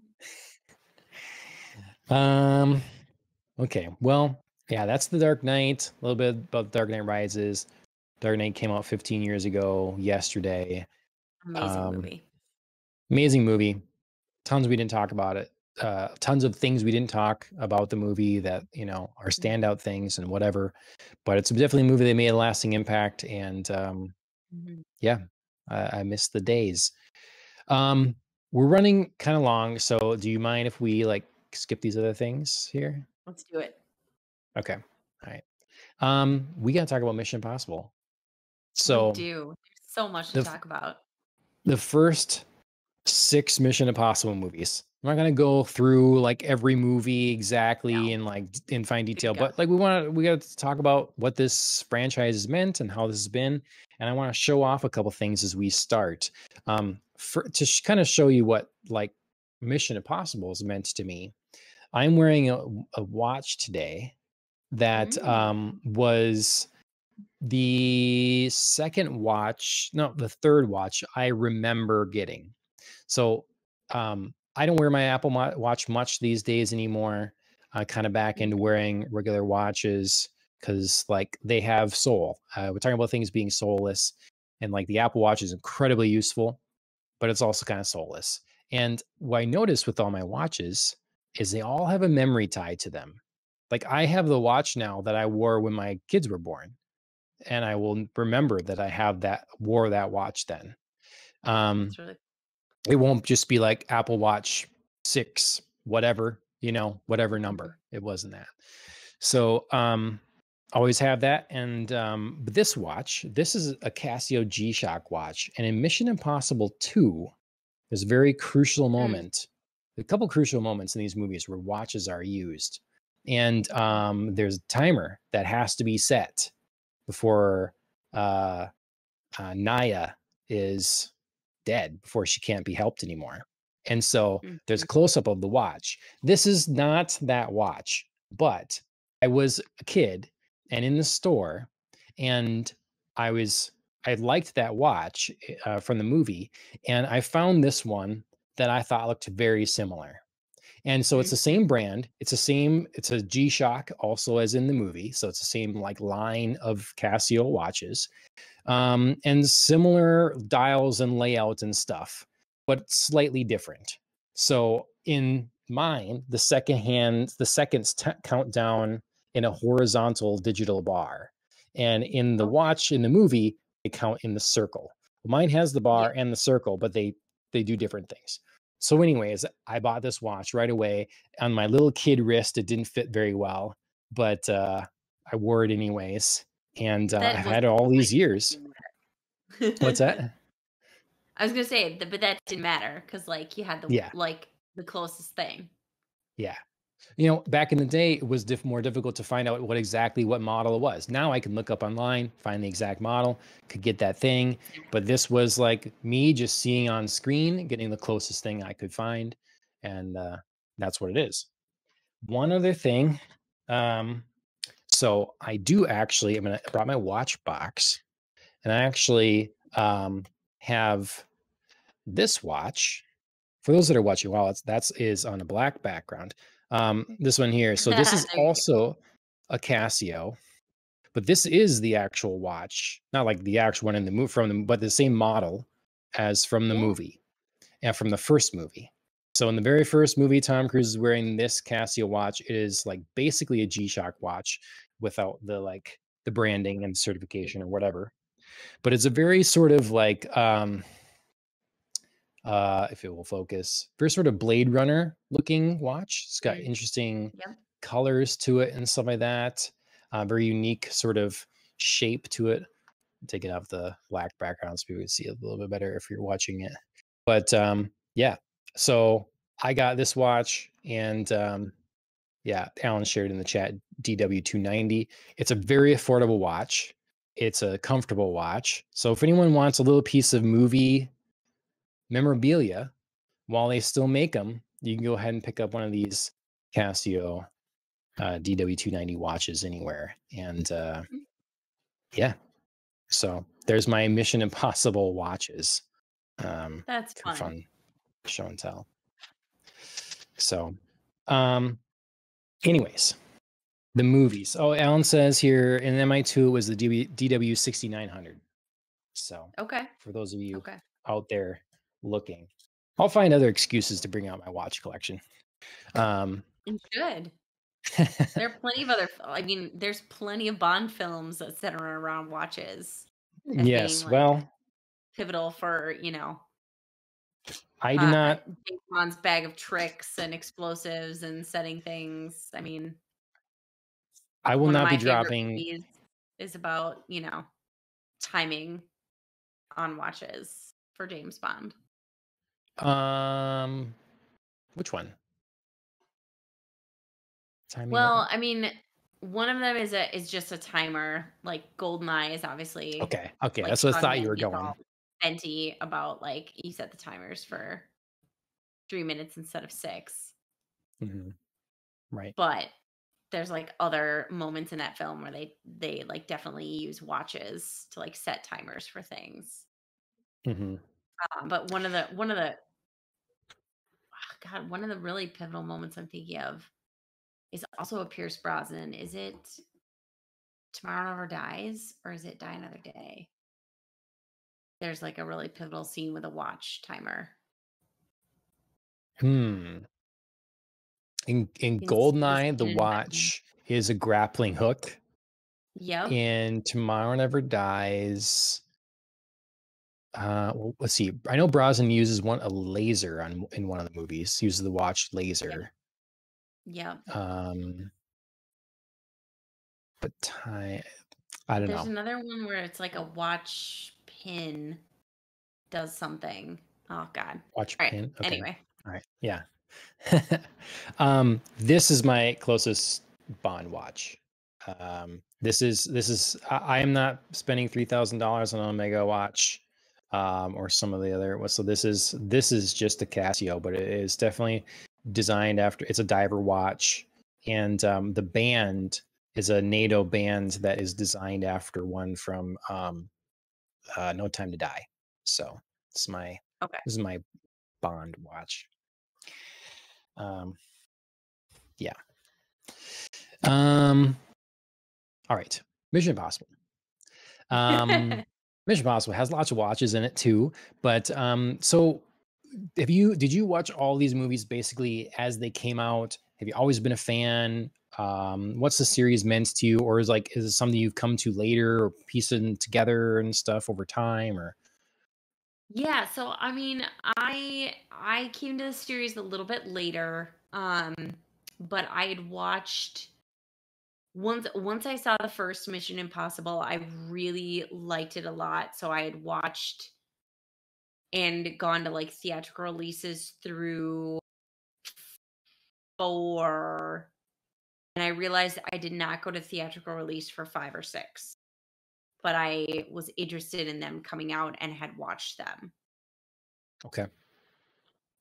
So Yeah. I really liked Mission Impossible. I really remember liking the first one, um, and the third. The second Okay. one I had trouble with then and now on a Okay. rewatch.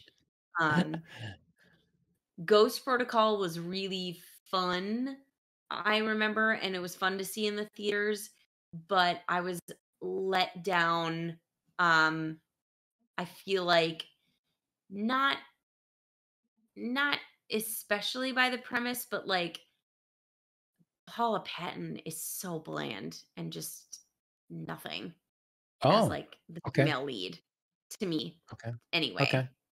I got really bored with it, Okay. and it kind of, like, made my love for Mission Impossible take a brief dip.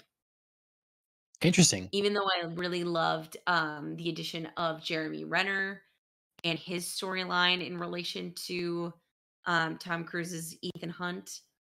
Um, I really liked that aspect of it, but I kind of, like, took a dip with 4. I think because I was coming off of, like, MI3 and Philip Seymour Hoffman being such, like, an awesome villain, and 4 feels just like it's not, like, a focused villain. Okay. It's hard. It's hard Sure. to, like, get into that one. Okay. Were there any movies any of them that you watched, you know, that your impression from when you first saw them to this viewing now that dramatically changed? Um, I liked 5 better on a rewatch, even though I think there's, like, the most amount of problems that I still have with it, Oh, but interesting. Okay. I felt like the cast gelled more, and I felt like it picked me back up after Ghost Protocol in a, like, I like the spirit of Mission Impossible still way, even if I'm finding the nuanced logistics of a storyline hard to swallow. Okay. So yeah, what do you find your problems are with five? Like, what are some of the issues? Right smack dab in the opening scene where, like, Jeremy Renner is testifying before Congress about, like, the necessity of the IMF, and, like, Alec Baldwin is like, "I'm the head of the CIA and we should take you over," and it's like, What?" And, like, Ethan Hunt is off on this, like, crazy hunt for, like, the syndicate, and it's like, where was any of this? There's no, like, Mm, background for any of it, but they're, like, acting like it's established, like, the CIA has always been angry with, like, the IMF and their license to operate as they will. Um, and, like, Ethan Hunt's always been like, there's, like, this shadow organization. And so, like, logically, I really had a hard time being like, mm. why are you acting like I should know about this when it's being introduced right now? And so it does make the trick reveal at the end a little more palatable, but as a viewer just, like, being shot into it at the beginning, it's very hard to swallow as the setup Interesting. Yeah, for me, for me. yeah, um, five was the one that I kind of over the years gotten pieces of four and five mixed up. Shows you I'm not watching Sure. them enough. And I remember thinking 5 was kind of a dip, and I was telling people that. I was like, "Yeah, 5, that one's not quite as good, Rogue Nation," you know? And, upon rewatching, it's like, "Oh, I had some of these mixed up," and I love Rogue Nation. I thought that, I that's the one film in the rewatch that I dramatically changed my opinion of, other than, like, the thing I was confusing with was some stuff from Ghost Protocol. And Ghost Protocol, Oh, I remember really liking in the theater, and then later on a rewatch, you're like, having more it really comes down to the Mhm. ending. The ending fell flat for me. The kind of Oh hobbling god, through a yes. car garage thing was not really you know, Yes. yeah, it didn't wrap up well for me in that way. Yeah, Um, Paula Patton, I totally didn't agree. necessarily have an issue with, but I think she is one of the weaker, I suppose, female leads if we are going to compare her. It is. Um, Rogue Nation, though, I think so. I was listening to a podcast by the director, Macquarie, and he was doing a long interview. I didn't get through the whole thing, but he said one of the things that there aren't a lot of necessities, they say, in making a Mission Impossible movie, but there are certain things that Tom really wants to be there. And one of those, when he was looking back through the films, is always that every one of them, you're launched into it something immediately that you're in the middle of, and you don't know what's happening, and it might or might not be implemented and make sense later with Mhm, what it is, but you're always like in the middle of a mission or something to get you going. It's the mhm, excitement, and then we get handed the mission should you choose to mhm. accept it, and the rest of the plot. And so Yeah, it was interesting for Rogue Nation to start off with such a massive stunt. It's like, oh, plane, you know. Um, so I thought that was cool. Um, yeah. the like other thing, I otherwise, like, oh, god. I just feel like, I mean, I agree with you. Like, Rogue Nation starting off with, like, the plane stunt was pretty cool, even though I tend to gravitate towards, like, the simpler stunts as some of my Mm, favorite moments. Even though, so Rogue Nation has one of my favorites that I'm most impressed by, which is, like, literally Tom Cruise, like upper bodying up a steel pole. That is insanely mm, hard to do. It's one of my favorites. It's just because it's so, like, sheer, like, physicality, Yep. and it's you know what I mean? It's almost no showmanship, but it's the most impressive because so many Yep. people would not be able to do that. Yep. Um, but so yeah, so I like the initial stunt of Rogue Nation, but like I said, the jump into like the IMF before Congress and this sort of like assumption that we need to have that the CIA has always been pissy at IMF when we haven't seen that before. And like Tom Cruise is chasing the syndicate. We haven't seen that before. I would have preferred for those things, even to just like be Easter egged in other films, just so I Mm. could be like, sure, like I buy this. And it doesn't help for me that like I think Alec Baldwin's performance as like the head of the CIA is particularly weak.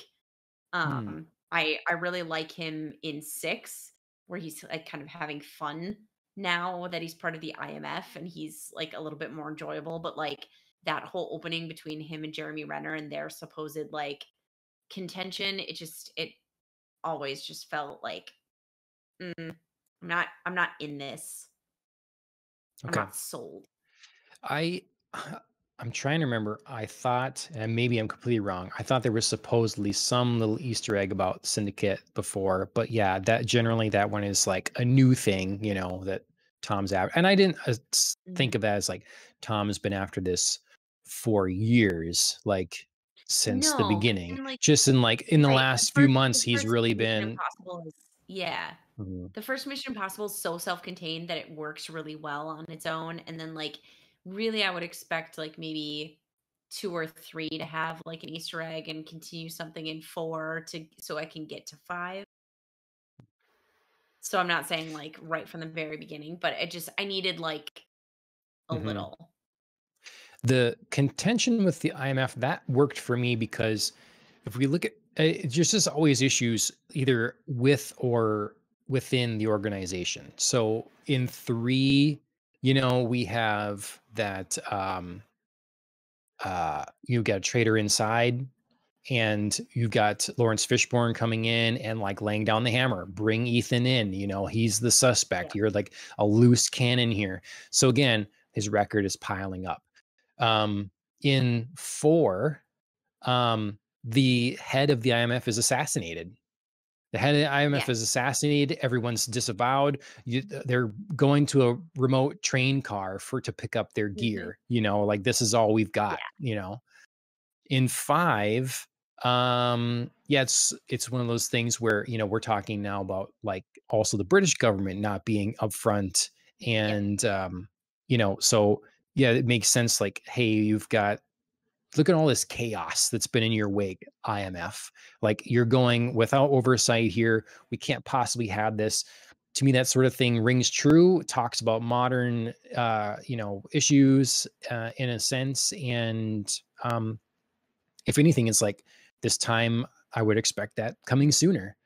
Um, I do think So that they hit a tone, and maybe that's where part of the issues, like I say, with the performance of Alec Baldwin, there's a sort of a tongue-in-cheek almost tone to some of the banter and stuff that makes it feel less impactful or like there's real stakes mhm. there or something.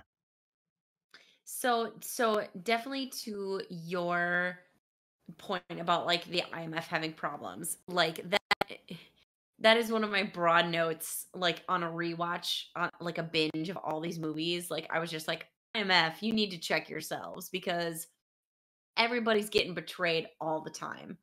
Like right from movie 1, we have an agent betrayal. MI2 is another agent betrayal. Um 3 3, I guess, isn't an agent betrayal. But 4, like, the whole Well, IMF is, like, the secretary gets killed and then, like, the whole IMF, like, gets shut down. mhm, 5, like, the IMF is in trouble because, all this shit went down and they're like, IMF gets absorbed by the CIA, like, so much betrayal all the time. Um, so, yes. yes, in that sense, I felt that the congressional inquiry was, like, believable, but I just didn't feel like why the CIA was the one being like, "The IMF is terrible." Like, there Mm, was no history with the CIA. There was no, like, sure. "We've always been contentious with this organization." If it was, like, a Mhm, senator or, like, congressman or sure. whoever who was like, "We need to have this organization have oversight." That's, like, riddled throughout, like, millions of spy movies, so I would have swallowed Yeah, that more than I would have swallowed, like, the CIA aspect. sure. So, yeah, Yeah. that was my issue. And then the syndicate ended up being, like, one of my favorite, like, twisty reveals where, like, the prime minister of Britain is like, "I Yes. know you didn't do this thing that you Yeah. told me was theoretical," and, like, that whole scene is just, like, mm, so good, one of my Yep. favorites, but the beginning of it was very just, like, abrupt, and so I was just having a lot of trouble with that at the beginning of the movie. That's what's Mission Impossible is about, kind of. Scenes like that where it's like, you know, it's you're like, how are you getting worked into this corner? And then it was the plan all along. Mask comes Right, somebody off, ripped yep, Yeah, yep, yeah. Like, ripped how that many off. Oh, times so can good. you, like, successfully surprise us with that? Because you can't overuse it, and it's just like Right? it's very well done in this Mission Impossible moment. does do that very well. Yeah, no, Mhm, I agree. mhm. Um, I okay, I'm gonna take the time to defend Mission Impossible 2. So everybody is generally doesn't like Mission Impossible 2. That is fine. I would say if I was Issues with ranking it. the movies, it would be towards the lower end of my list. But Agreed. I actually really enjoy it for what it is. I think that if you look at the first four movies, Mhm. all of them share something that's Mission Impossible. Like, they share Tom Cruise and a team taking on an impossible mission. Lots of stunts and gadgets. Um, but they're all like very different visions by different directors, and like Mhm. dramatically so at times. And number two by John Woo is a perfect example of that. Dramatically different take and style from the rest of the films. And I actually like it. And I think there's some things that aren't done well, but Tandy Newton in there, I think, is really good. Definitely had a crush on her at the time when watching that movie. That probably helped. But there's like a good emotionality that I kind of buy between Tom Cruise and her in that movie. And the score, along with the moments when she chooses to sacrifice herself, I get chills just thinking about that. So, like, when it's like, pick up the thing, the music, it's a little slow-mo, like the music, like, she's like looking at him and then she injects herself. It's like, holy Mhm. shit. And it's like, you can't kill this dumb bitch because she's worth however much $1 million. It's like, it's perfect. Tom Cruise panic trying to get her out. Like, I think there's a lot of good drama in that movie. And I also think Mhm. the plot's incredibly believable. It's just like, it's a thing that as a kid, I would, it's kind of scoff at or something like that. But now it's like, I'm down for this plot. And Mhm. I think that, the music's good. We get a Metallica song that's in there. Mhm.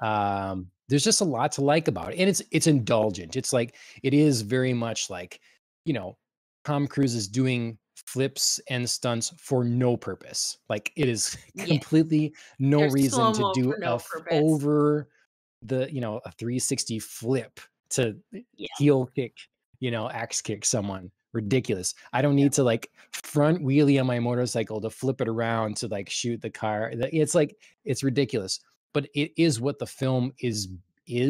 It's not, it all feels intentional, and once you see this is the kind of film it is, it belongs. Does it stand out from the others because the others aren't like that and don't do that? Yes. But I think that for what the film is and what it's trying to be and what John Woo would be bringing to this film, I think it does exactly. Plus, Anthony Hopkins is the guy in there in this one. I like how they changed directors Yes. and, like, Anthony Hopkins is in there, even if though it's short. So Yep. that's my defense of Mission And Impossible 2. I mean, any leader of IMF feels like they have a short tenure, and I mean, that's Yes. that works for me. That's whatever. Um, Mhm. and like you said, Anthony Hopkins is really fun, even though, like, he's incredibly casual. about like a Yes. former agent just being like, "Hey, like, gonna be a terrorist now." Yep. Like, he's so casual about the fact that, like, this former agent, Sean Ambrose, um, is like, "Hey, he's even doubled you," which I do find really fun. Like, this is the only movie where we've seen, like, an Ethan double. Yeah. I do Yep. find that very fun, even if I, like, anticipated where it was going all the time. Like, the very first reveal of, like, him on the On the plane with, plane. Mhm. um yeah, that's always, like, a good, like, "Oh, god." The first time I saw that, I didn't see that coming, and then, like, even though I saw it coming on a rewatch, I was still like, "Oh, it's so good, though. They do it Yep. so well."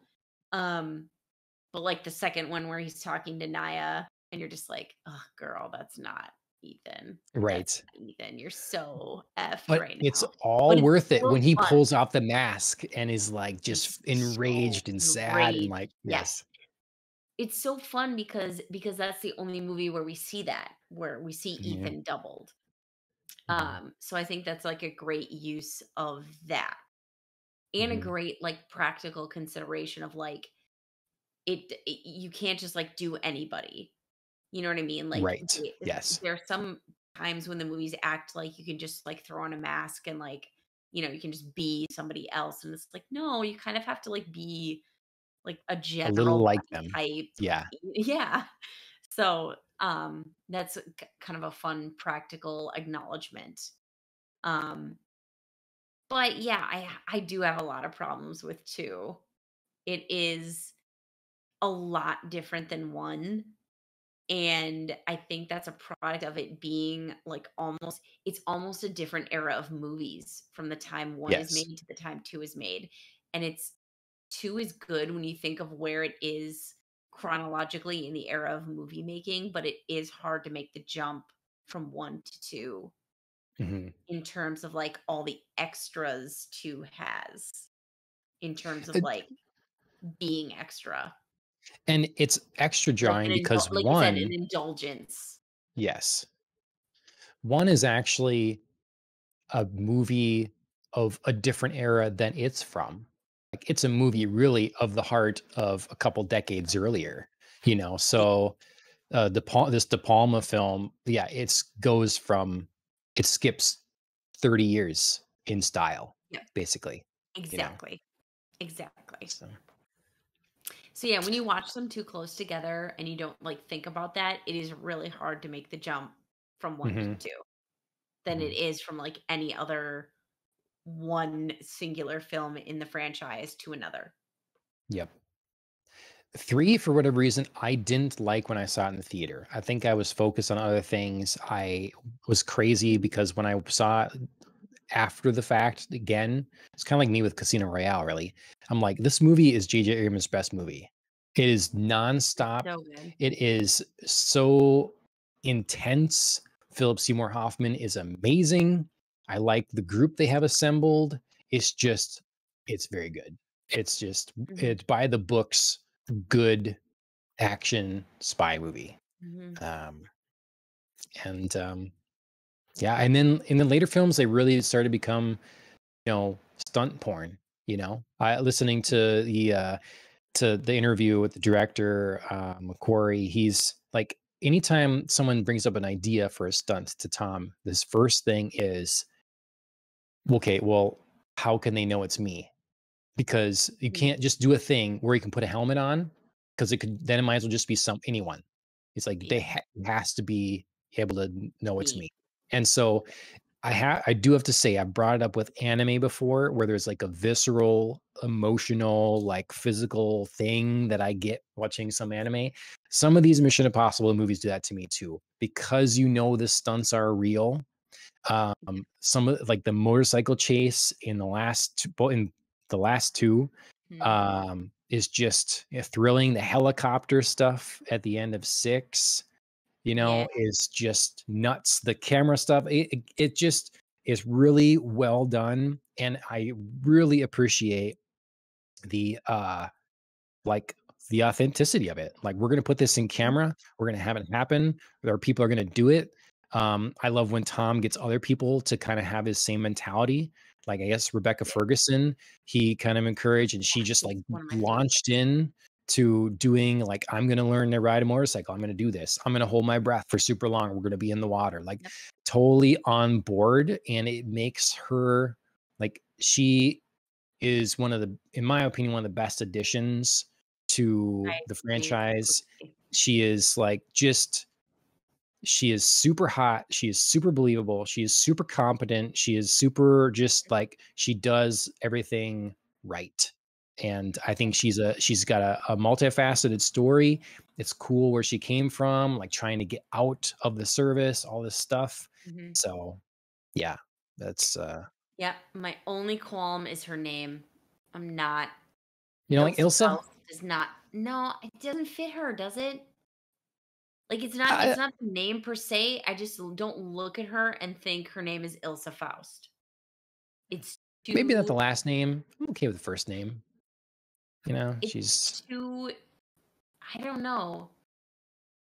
Like, Ethan Hunt is very, like, normal and bland without being just like John Smith, you know what I right. mean? Like, it's normalized Mhm. enough that it just feels like that's your name. Her name is almost too unique for her, even though she's a bomb character, she needs a more normal name. Sure. I know what you mean. It's like someone trying to come up with, well, we need a unique name, like let's come up with a unique name that's different. And then it's It too just doesn't fit doesn't her. feel yeah, right. Yeah, Mm, it doesn't feel like that's her actual name. That is yep. my only quibble. Her performance is amazing. Like you said, I love the addition of her character. I love, like, her grounded believability. Um, her entire performance I mean, I liked her in, Rogue Nation a lot, like, from the inception of, us meeting her, but I love her performance in Fallout. That upon a rewatch, I forgot how much I love that movie. So, I mean, I just Mhm. really loved her character, but yeah, every time somebody calls her Ilsa, I'm just like, "Stop it. Stop it. That's not her name." Uh, yeah, I did think Fallout 6 got a little longer than it needed to be. A little in the weeds with some of the, like between the broker and who's betraying who. And I honestly Ugh, don't know yeah. that I super believed Henry Cavill as the mastermind guy that wanted to, like, he's going to spread smallpox and he was in charge here and stuff. Like, I just don't know that that No. really worked for me. I agree with you. I didn't believe him, like you said, kind of overarching that way, even though I really enjoyed the exchange where I knew Benji was impersonating Solomon Lane. Mm, yeah. And, like, everybody was, like, setting it all up, and, like, everybody was just, like, having fun, and Alec Baldwin's like, "Oh, you're right, this is fun, like, I enjoy it." Like, Yeah. everybody was just, like, doing their classic thing, like, we're using masks, we're trapping somebody, we're setting them up, somebody's on the phone listening, like, it was all, like, just super fun, um, and, as he's admitting, like, "Oh, I didn't write the manifesto to be like that," and you're just like, "Dig it deeper, like, I know they're catching you." So, um, like, it was all, like, really fun, but yes, I don't know that, like, standing back and being like, "Is he, like, the deep villain?" No. Yep. It's still Um, for me is Solomon Lane, Sean Harris. He is my non-obvious Philip Seymour Hoffman villain fave. okay. Yeah. Um, I think IMF is playing chess. Everyone else is playing checkers. It's that kind of thing. So they're underestimating what the IMF is up to here. And Solomon Lane, yeah, I agree. Solomon Lane is really great. I liked him a lot more in Rogue Nation than I did though in um, Fallout for some reason. Just I don't know. If it's the look for some reason, I don't know, just it worked for him being Yeah. the step ahead, in Yes. Rogue Like, Nation and having glasses cleaned up. mhm. And then in Yep. Fallout, it felt Very like cute. he didn't feel the threat that he was. And like in Mission Impossible 3, when they're gonna break out Philip Seymour Hoffman's character, I'm like, oh shit. Oh no, you cannot. You feel Ethan Hunt's panic. We cannot let this guy out. This guy is the one that, he'll find everything. Like his threats are so good. His calm composure when Ethan Hunt loses it is so good. Like Mhm. he gets pulled back into the plane and he notices that he mentioned a name or whatever, and he's gonna remember that. Like he's Yeah. a threat. And Solomon Lane felt threatening in Rogue Nation, and he didn't in Fallout. So So, yes and no. In Rogue Nation, I agree with you. Throughout the entire movie, he was like calm, composed, like threat. And that is always more terrifying than somebody like on the edge. The ending though, when they realize why they've been brought to this like rando little village, yes, you know, that's good. because Yes. Julia's that is Yes. so good when Yep. they're just like like everybody's face. It's just like the literal like Yep. expression of The whole fuck. team stops to hear her voice and stuff. Yes. It's like, Yes. "Ugh." Oh, Yes. oh, like because they're all like, why are we here? Why are we here? Like, what is Yeah. this? Why is this camp here? Yeah. What And does this mean? Yeah. yeah. Ah, it's so good.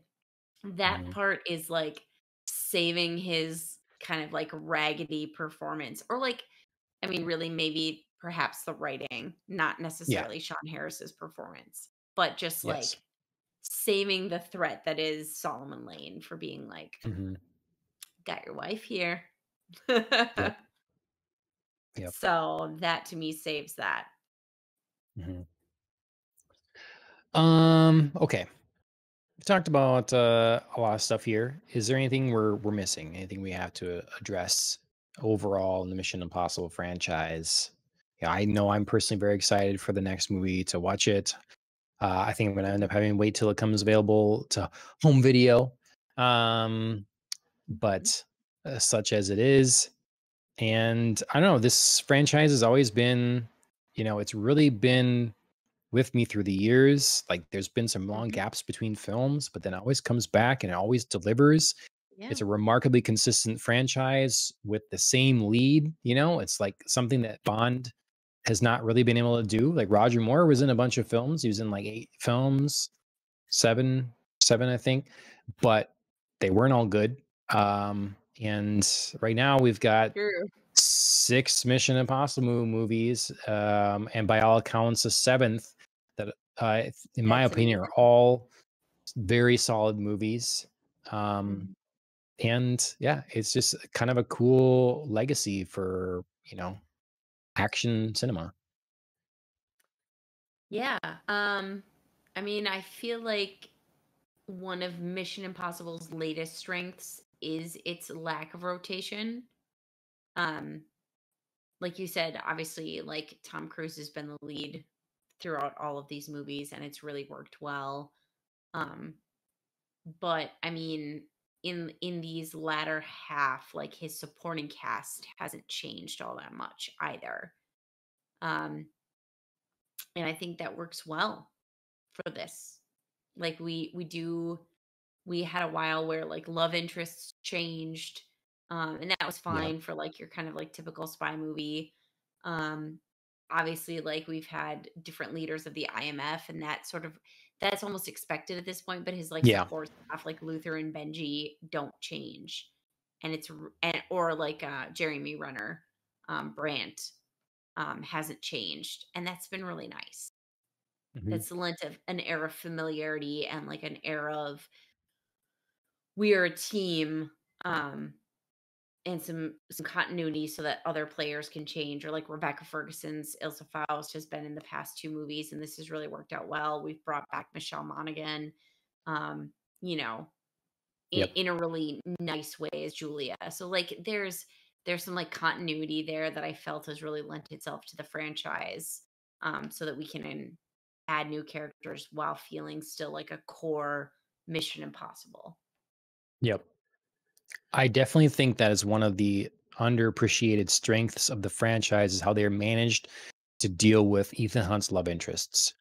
Because what Mhm. we would have had with like James Bond typically is every movie, it's a new Bond girl, Every movie, it's a new love interest, and it's just that's the way it is, and it makes them feel hollow.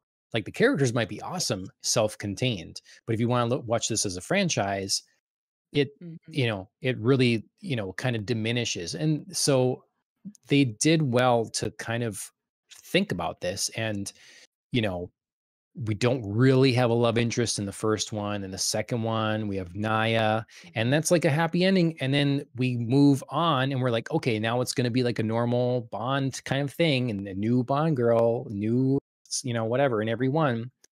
But then he gets married, and that's kind of working you into a corner, but they smartly kind of undo that in a way I think is pretty good. It could have been Right. like it could have been lame, I guess originally the script was that she was going to have been killed. Ethan failed in protecting her and she was killed as Mhm. opposed to faking it. Yeah. And McCrory came in because I guess he came in later and helped on Ghost Protocol, and they were reworking stuff, and it's like it doesn't feel right. So they went with that route instead of like she's alive, he protected her, and they kind of came to this understanding. Like, we love each other, we tried to make it work, but it wasn't. We're going to live a life of guilt, Yep. you know.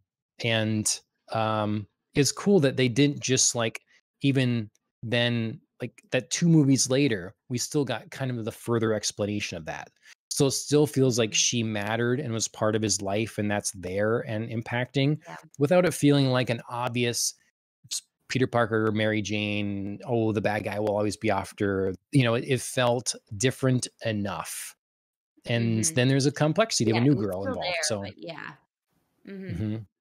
Yeah. And yeah, I really loved Michelle Monaghan because, like, I noted she is, like, perfectly normal, bland, like, it's never gonna work out, but it's nice that she's there to, like, be that, like, what if for him, and, like, sort of, like, comfortably nostalgic, like, if I had a normal life with her and I mhm, wanna check in on her, and, like, wistful yearning for, without, like, holding him back or tying him down or, kind of hindering the franchise in any yeah, way. mhm, It's never gonna work in 3. Like, she's yeah, obviously going to be kidnapped. right, She's obviously right, gonna be taken, and, there's obviously gonna be this threat, and he's gonna be like, and she's gonna be like, but Mission Impossible handles it in a very, very nice way. It's yep, very deft. yep. Um, okay. Well, I could go on. Alan's Also, given us. I'm Oh, just go ahead. gonna shout yeah, yeah, no, we're on time, but, like, I'm just gonna shout out Simon Pegg crushes his role as Benji. He is my favorite, like, sidekick character. Okay.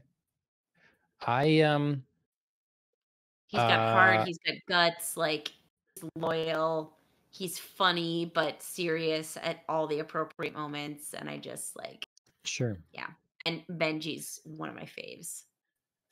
I wasn't sure of the tone that they kind of started shifting to, and I think they've done well what someone like Marvel has failed at miserably, at finding that balance. Stakes are Yeah, there, the drama's there. They can have a little silliness. They can have a few things, even in Ghost Protocol, it's the glove, it can, like, you just got to go outside scale outside the window, we got to go. And Ethan's like, or, like, we when Jeremy like, Renner's gonna jump down and yeah, I catch you. yep, What's so hard yeah, about that? He, like, repeats yep, it, like, 5 times, "And I'm gonna catch you," and we're all at the audience like, "Ah, Benji." yep, But he's so good at that. yep, yep, absolutely. Or the glove, MJ, yeah. MJ says Benji's great in the latest one. So good. Oh, good. I'm Awesome. so glad. Okay. That's been our Mission Impossible retrospective, movies 1 through 6. We'll hopefully be back someday with a review of 7, Dead Reckoning Part 1. I've heard only good things. I'm hoping it's not a John Wick 4 situation where I get my hopes up and I see it and it's like, what are you all on? This is not that good. So we shall find out. Um, otherwise, yeah, we've talked a lot on this show. It's been a long one. This is Popcast on the Rocks. You should make sure to follow MJ Honeybee on Twitch. She's been in the chat. We appreciate her showing up.